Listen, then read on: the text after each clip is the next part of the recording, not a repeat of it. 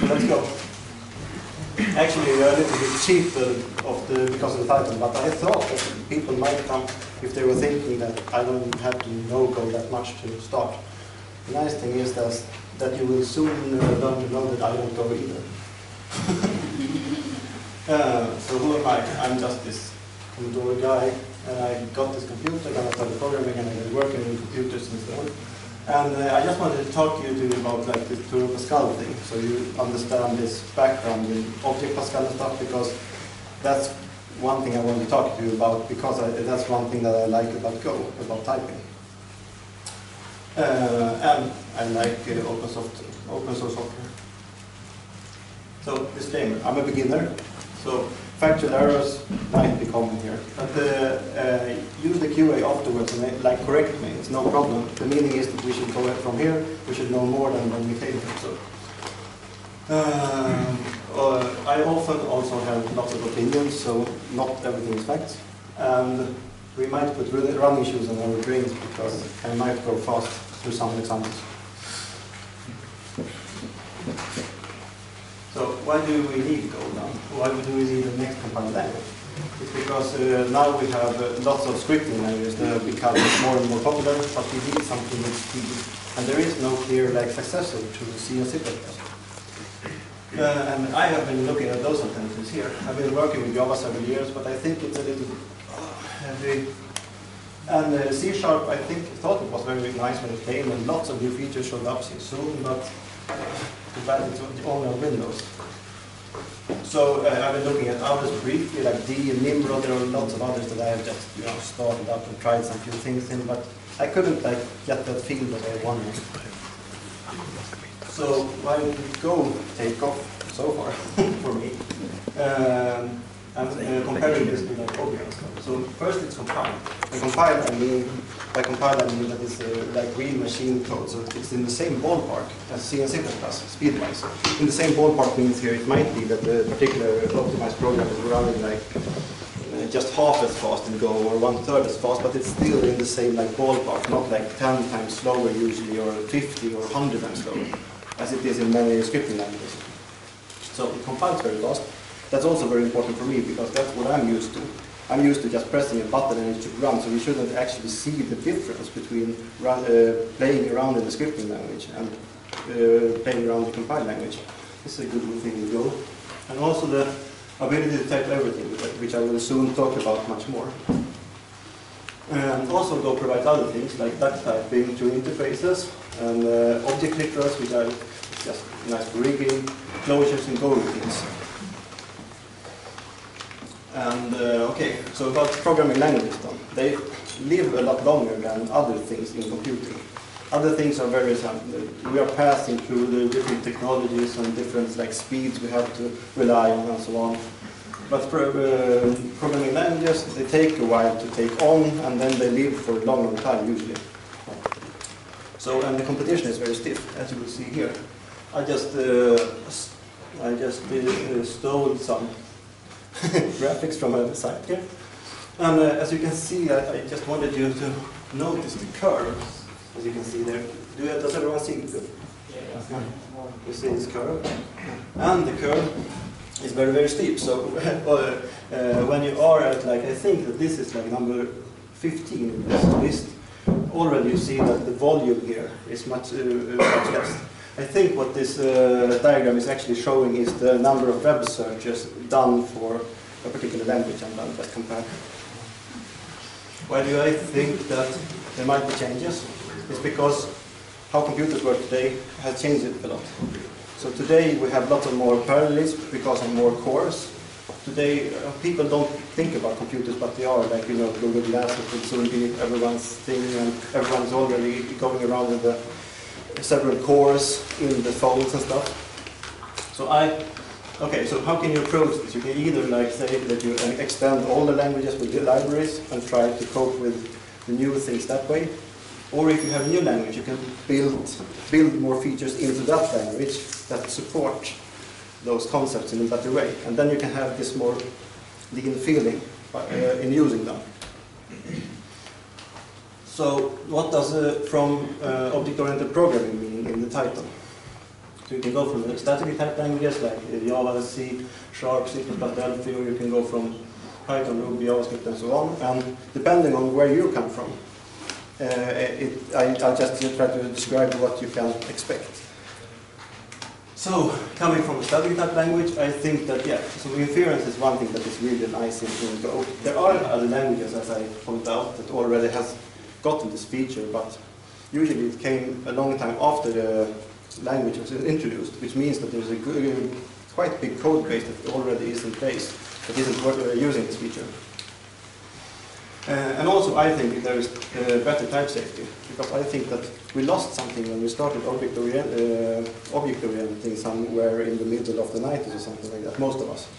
And we lost the ability to like type the things down on the primitives. So when we have age in an object or a name or something, it becomes a string or an integer or something. We don't say that this is a type of a certain type, usually. So, coming from a dynamic language, on the other hand, you will feel, you will definitely feel that Go is more low level. That's no way around that. So pointers are available, you will see them, but don't let that like scare you, because they are not as fearsome as it was back in C. There it was like the nightmare of nightmares. And you don't have the full elasticity either that you're used to if you're using a scripting language, and you usually, okay, you have to pass this instance somewhere and you want to pass some more information, you just do this extra property and tuck something on and off it goes, and then it comes out on the other side with this information. You cannot think that way in Go because it's statically typed. You have to like think about it. But still, it's a system language with lots of high productivity constructs. They have been looking at the current scripting languages and taken some things that are very important to make programming easier. And yeah, I think that Go is very, very easy to pick up. And I've been working with scripting programming for several years now, so I'm more or less used to that. What is inference then? So every Go program starts with this main, function main. That's quite common in many languages. And this is a very simple example where I just want to show you. First we define this, actually we infer this. I1 becomes, it's like declared and assigned at the same time, right? And you don't even have to write out the type, because 1 is an integer literal. So it like comes to the conclusion, the compiler comes to the conclusion by compiling that I1 is an integer and it has this value. What happens with I2 then? Okay, so I2 is inferred from the result of running this function, which is an int64 returner. Quite a stupid function, but just to show this functionality. So I2, which type will it be? It will be int64, because the compiler knows what is coming out of the int64 returner. And the interesting thing here is that if I want to like add those two numbers together, I have to cast the I1 to int64, otherwise the compiler will be angry at me. And why is that? So, back in the C times, there was lots of, actually, we have had lots of confusions going up until today because of the autocasting in C. So there is a long table of like the rules that are happening. When you have this type and this type, it becomes this type, and then if you add this type, it will become that type. And programmers, A, they forget this table, and B, they don't see when they're written in a complex expression, they don't like get it, okay? So I'm not talking about you, I'm talking about everyone of us. Everyone is able to do this error, and that's why you have to be explicit in some cases in Go, but implicit in, like for instance, the inference thing. So you don't have to repeat yourself that much. This is an example from a very popular language which you can like, remember the good times of programming. So I think that, okay, this code is rather clear, but it's so much of it. So if you try to write some logic in it, the problem will be that you will like miss it in the volume. Okay, and the inference operator, it has some cool superpowers. It's like this thing, you see this is like this if statement. This part up until the semicolon is like the initialization of it. And the thing is here, okay, so you have this map, and you can use a key to index some info from it. those here are both inferred, so you get the right types on user and exist without saying anything. And exist is always, in this case, a Boolean value. So it tells you if it actually found something on this key. And the nice thing is that it's just one single line. Then you have the test here on exists. And then you have that user and exists only, those variables are only available in this block. So, and similarly in the for construction, notice also that for is used for all loops in Go. So you have different like syntactic constructions when you are using for every loop. This is a particular brand of for loop where you have this range. So this is like what you would say for each in most other languages, something like that for each, you know. And we are working on this map again. And here you see that we can take out both the key and the value. And it's inferred, you don't have to declare the types. And it's, again, just local to this block. Very useful. So, type safety. When does typing matter? This is the example from the Mars climate orbiter from Wikipedia, this link. And they had a problem with like those units that didn't match. I haven't seen their source. I don't know if this would like fix this particular problem. But I'm just saying that it's very easy to go. You take one of the like primitive types in the language and you retype it to whatever you want to do. So it's very like natural that you say, okay, if you are talking about the length in centimeters, then just call it that. In this example, again you have main. Then this is like the long form of the declaring variable. So this time I'm doing a force that is a bound force, and then I have this force 2 that is inferred from the, I cast this value to Newton, so this becomes Newton. And what happens then when I try to do an operation on those two together, I get this very, very clear and describing error. And it's so clear because it says, okay, this is this expression, and it's a type Newton. It isn't a bound force. Typing is easy. I would recommend it. This is my opinion. Okay, you don't have to do it. My opinion is that you can type lots of things in your programs, even on the primitive types. So you're doing like the OpenID name is string, and then you have age and height are integers. Then we create a structure using those new types that we just created or defined. And then we have a map that corresponds with the map that was in the previous example. And all is now typed, so we can create like things of each of those types. But still Go is not in our way. You don't have to cast all the time. Like for instance, if you have this, okay, this is like here you create the instance of the real map in the previous example, and then you add a value to it. You see that still, even though it was an OpenID, this key, I don't have to say that like in special. I just send in the string because it's a string, so Go will cope. Okay, so types, everything is declarable, or everything declarable is typable. I said almost because I'm not really sure, but I think that's probably almost true at least. And then you have, it's not like a hash defined from C, and typing might make you a better programmer. So, you can retype types that are built and user defined, and you can add methods on things that are local, but you cannot like retype something that you have imported in some way, and that's a very good thing. So you can like rely on things you have imported, and you can retype things, and you can extend them with methods, and you can also you can type pretty much everything. This is very similar to Pascal. That's why I mentioned it in the beginning, that you can do, okay, this is like the array of int, and it's a matrix. So this is an example of the retype. What I want to show, this is the first actual Go program that is runnable, by the way, in this presentation. You have to write this, okay, package name, you have to say which package you are in, and this is the default package, and we are importing this one to be able to print out on the screen. You can from that think with this one. But the important part is coming here. Type myInt integer. So, okay, notice also like the the way this goes as opposed to like C, but and this is an integer. It's like the normal type in this language, and then you have myInt, that's what I define, and that allows me to be able to put a method on top of the myInt, and then I can use the method. method, as you can see here in the print. So I'm creating this. This is again inference, which is usually what you do in all the methods, I would say.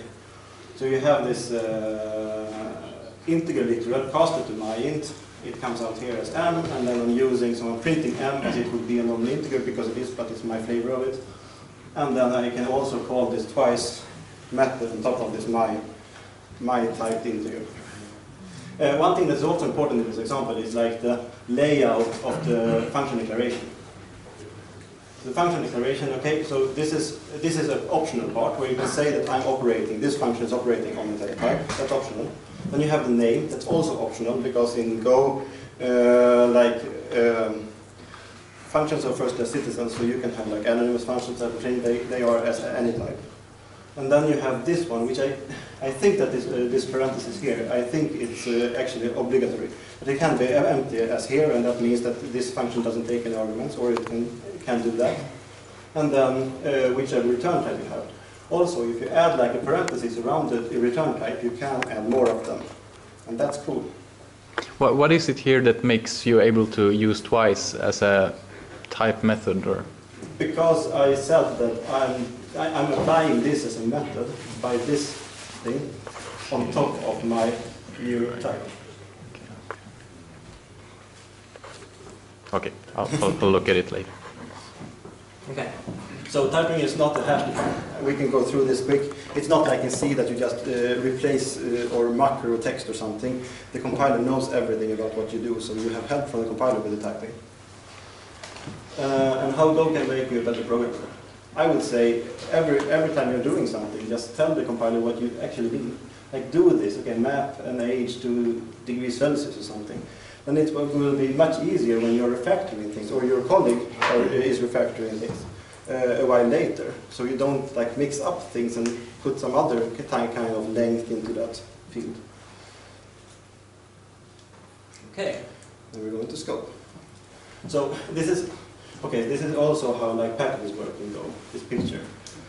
First you have the built-in libraries. When you normally install Go, you got the built-in libraries, the universe, and then usually you set up a Go path which will point to some, at the beginning, empty folder, usually in your home directory. Go is also its own package manager, so the same command that you are using with Go run, Go build, you can also do like Go get and Go install. And that's what you do. So you usually do Go get and some URL on GitHub or something, and you get this library that you want to play around with. And then you do a Go install on that, and it's available there. And also available then, as long as you have the same Go path, of course, to your application, which you might be building. And your application can consist of like one or more packages. So main, of course, you have to have the main package, but then you can have more if you want to modularize. And the point of this picture is actually, okay, what do you do to talk about things in packages from other packages? So if I want to talk in package A about things that are from the Go path, or in package A about things that are in package B, right?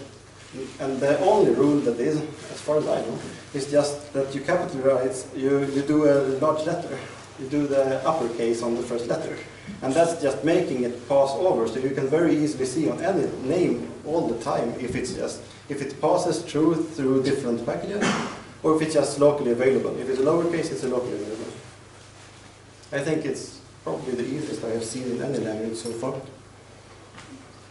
General rules for scope is, okay, so the universe, there are things that are like built in the language. Like for instance all the types like integer and stuff like that, and then you have some strange functions like make and append and stuff like that are built in. By the way, I don't like them very much, but that's another thing. And then you have like the package where you define something on the top level outside of any function. You define some variables or types or something, and then it's available in the package. Then you have the current file. That's used when importing, because when you import another package, you don't want that to like clutter up some other file that happens to be in the same package. You could be very confused because of the namespace thing. So you wanted that import to just be for that file, and that's one level. Then you have the function body that's nested, because of course functions are first-class citizens, so whichever depth you want. And then you have the block, as I showed you before with if and for statements. Then a short one in int to freeze. So if you remember all the variants, You might frown, but yeah. So what are interfaces for then? You can use them like references for multiple types, and it feels like a duck typing niche if you have been scripting along, you are very like used to this, that you just call something on something that seems to have it, and it will usually work, and that's basically what it does. You can fake marker interface also. So interfaces, again, yeah, you have the package main and import something that we can print with. I create a meower interface here. It's called meower because it has a meow function, or meow declaration, function declaration, definition, oh, whatever. And in Go it's like this, okay, so if you have like this interface that has only like one method read, then it's a reader, and then you have like the one method write, it's a writer. So this is a meower because it has meow, okay? And it looks exactly like this. It has this name and it has this like signature, right? No parameters and this return type. Okay, so we're going to use that soon. Now I create a cat, and cat is very, it's just an empty structure. But I use cat because I want to put a method on it. For the first time you see this, ooh, you see that? So, you might be scared if you are programming C, but it's not that scary. Actually, it just means that we are talking about the reference of cat. It's more or less like self in Python, the first parameter, you know, or something like that. So, okay, so cat has this method meow, and it's the same as you see this part of the signature. This matches this one, and you say, okay, it returns meow. So first we create a new cat, and we cast it through a meower, and we infer it into animal. So animal is a meower, and we just print it out. And it says that it says meow. The important part in this picture is that note that there is no connection between the cat and the meower, okay? So the only thing making it like fitting the interface is at compile time when you do this cast, and the compiler like checks if it matches this interface. That's an important part. There's like a strength in Go. You can use interfaces for that. You can also use empty interfaces to match anything, like an integer and things like that. My personal opinion is that you should avoid that unless you're writing something very special, like an ORM library or something. But that's my personal opinion. Routines?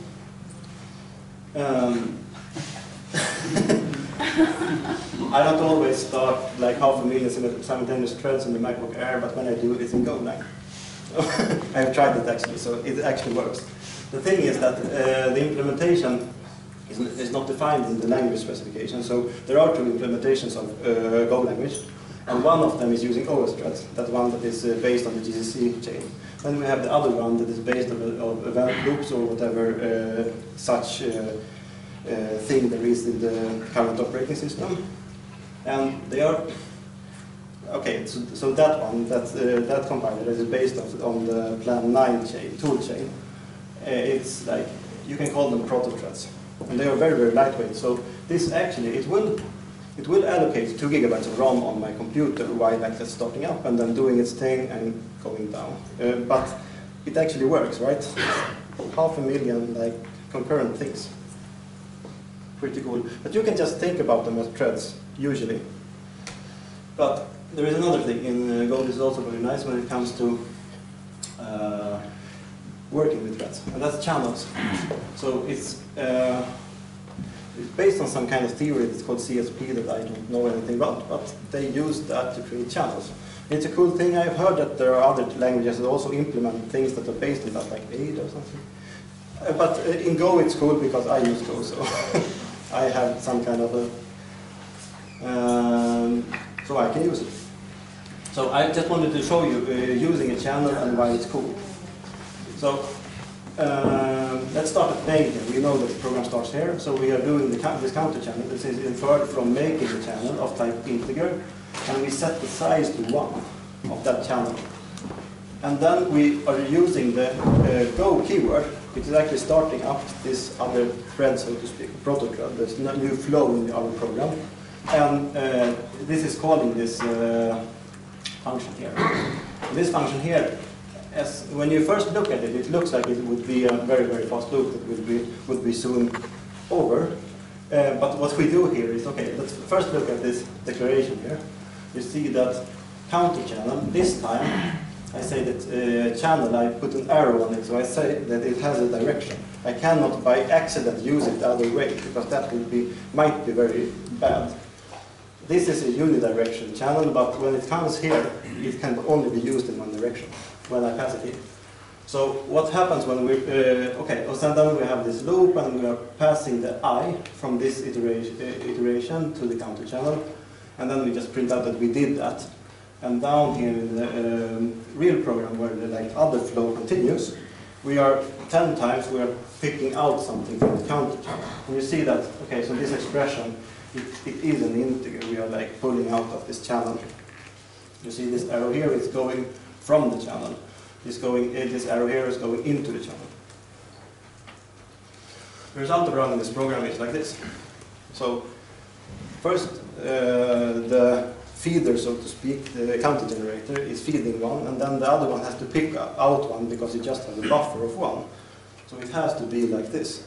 Let's say then that we just put 5 in the size of the channel, and not surprisingly you get this result instead. So I hope everyone understands channels now. So in the design of Go, I would say they have thought lots about the minimal surprise. You have no operator overloading, you have no function overloading, replacement of methods, altering behavior of imported types, you cannot do that. No default parameters, there's lots of things you cannot do that you are used to. You have compiler errors when you even define a variable that you won't use. And what does this result in? It results in programs that you actually, when you have a large application, you can just jump into this little window of it, and usually you will understand what happens. In C++, you can say it's the opposite. It's like hell. You cannot at all know what the program is doing unless you know the whole code base. I think that was by design. So they're not trying to match every feature from past languages when they were doing Go, but they were just looking at things that look good to have.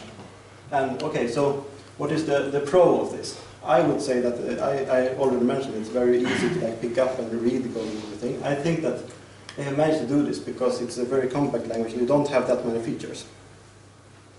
But also the con here, and this is a reference to this object-oriented programming thing that other programmers are that haven't been using Go yet. You cannot think the same way as you would in a normal language when you have classes and object instances and inheritance and stuff like that. You have to rethink the problem and try to think it in a way where you have this toolbox with the Go tools instead. And you will be much more happy. Nice things is you have zero initialized memory. So local variables aren't, okay, they might be, but the thing is, if you have, since Go is this parallelized language, you can have that you start some kind of value, start this structure, this primitive or anything. If you take a reference of it and just pass it into some other flow by using this Go keyword and passing it on, then normally you wouldn't know, okay, so who's managing this and what's happening with this and what happens when this, for instance, primitive is going out of the scope, right? Don't care about that. The compiler will manage, okay? Just take the reference and use it however you like, and the compiler will manage, and the garbage collector will manage. So multiple return values, that's cool. Drastically reduced chance of buffer overflow and dangling pointers as compared to other system languages. So I already mentioned that because garbage collection, and because things that have a size, like arrays and stuff, have actually a size that is part of the type. It makes it much less probable that you will be able to point at something that isn't there. And there is no, okay, you might call one of them the reference implementation, but actually what I mean is that the specifications of the language are very, very good. And I really like that about Go, that they're actually focusing on that you can describe the language in documents. And there is a very, very good reflection API as well, but I don't have the time to cover that. So it goes the bad part. I don't like parts in languages where they have constructs that I cannot use as a user of the language, but they have that in the base of the language, like make and stuff. I don't. This is not constructive criticism because I don't have like this replacement for that. It's nicer, but I'm just saying that I don't like it. And I'm also thinking that object literals, without enforcing being explicit about fields, it might be strange if you're doing object literals and you are like counting on position. Then you might change the struct. And I don't know what might happen, but I'm just thinking it might be a bad idea. But that's my thing. Those are the things I was thinking about when I was thinking about what I don't like about Go. I will still use it though. Error handling. Lost almost at the end now. So error handling, I saved this for last because this is one of the things that people actually about when they first see Go. And panic. yeah, almost. Yeah, you just lose the exceptions, right? And it's like so scary. And, okay, so it's very, very controversial, and people that are used to exceptions, they have a hard time to accept that.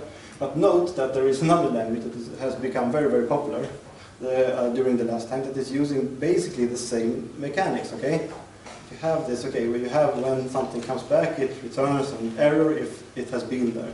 If it was a result of like one asynchronous operation or something like that. So I don't have to convince the Node.js programmers here that it's a good thing. But okay, so one thing to remember about like exceptions. I have seen like exceptions misused so much in other languages. This is like a pseudo-argumentation on the side, but people have actually used like exceptions for flow control and stuff like that, and that's just bizarre. It is. And not all errors are any errors. I mean, like you have this, okay, so find not found error exception. I'm throwing that in your face. You shouldn't, because that's normally part of normal logic in a language. You should be able to check for it and then say, okay, I'm creating the file for you, or I'm using the file you already have. And also, okay, so you have two general strategies usually when you're handling errors. Okay, either you can handle it there and then where you are, or you have to pass it upwards to someone who cares, or to someone that can do anything about it. And notice that error handling in Go, where you have, usually you have one of the return values, because you have multiple of them, you just pass this error on. It's basically the same, that's what's happening in Java, right? Either you can like trap the exception and handle it in a good way, or you have to say that this method, with this particular method you are writing that is using something that can throw something, must say that it throws it further on, upwards the chain. So I would say there is no difference, and yeah, we can discuss it later if you disagree. So, indispensable Go links, in case you would be interested in looking more to go after this strange talk. I would say, okay, so golang.org, of course, that's the official site, and I would say that the ref spec. I love the ref spec, and I think that all languages should have a ref spec. It's a grammar of the language, but not only that. It also is like annotated, so the people have been writing a commentary about like the constructs of the language. And yeah, that's my taste, but I really like that one. That's it.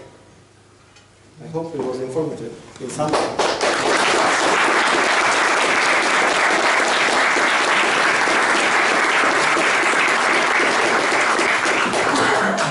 So if anyone has questions, please ask them now.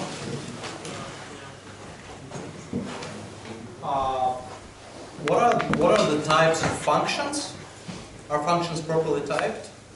Yeah, you can use them as types in Go. You can do like this inference operator, and then you can just say func something without even a name. And it's an anonymous function that is inferred into that. Yeah, for example, if you have a plus function which takes integer and returns an integer, Okay. which is it something like Haskell-ish types, or is it just type function, or is it the type of the return? So do you mean that as a method, or do you mean like a function that just takes two integers? That is like without a connection to the type in itself? Actually, I think that the difference is terminology, calling type and method signature. Like those two are the same in other languages and different in other languages. That's what we mean. I think what you mean is that the type of a function depends on its parameters and the return value. yeah. So if they have different parameters and different return values, they're not the same type. Okay. Is it true for Go? Yes. Okay. Okay. Yeah. Then you mentioned that you have looked at D as well. Yeah. Yeah. So just interested on what you see as the what is better in Go and what made you choose or switch.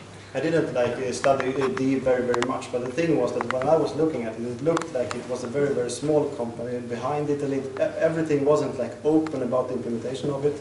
So we didn't feel that good to like put lots of like energy to learn it at the time. I'm sorry, were you looking at D version 1 or D 2.0? I don't remember. Okay. It was a long time ago. I just wanted to like say the fact that I've been looking for this compiler I want to use. Actually, D language evolved quite a bit since like 2000 and something. Okay. Yeah. I just thought that now that Go is here, it has a good backing. Yeah. Are you still using Delphi Pascal in any context? Actually, I haven't used it like for 3 years now, but I still like it in some way. I'm an old-time Delphi. Yeah. You will like the typing system in case you. Yeah, I've been looking. Okay. Yeah. Hmm?